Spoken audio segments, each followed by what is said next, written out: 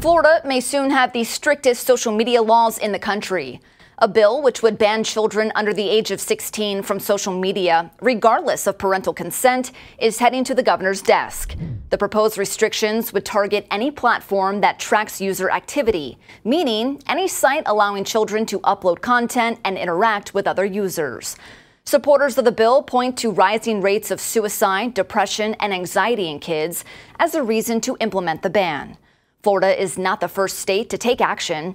New York Governor Kathy Hochul also announced efforts to combat the algorithms on social media sites, which she says sends kids down rabbit holes and introduces them to harmful content.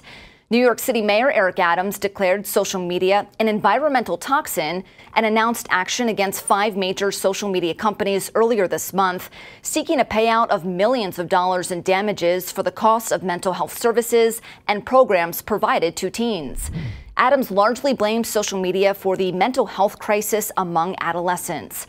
However, opponents of the bill in Florida contend it violates the First Amendment, and the decision to keep social media away from children should be left up to the parents.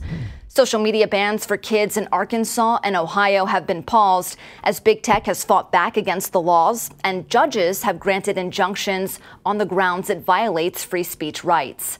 The legislation heading to Governor Ron DeSantis has bipartisan support. If signed, it would require social media companies to close accounts believed to be used by minors and cancel accounts when at the request of parents.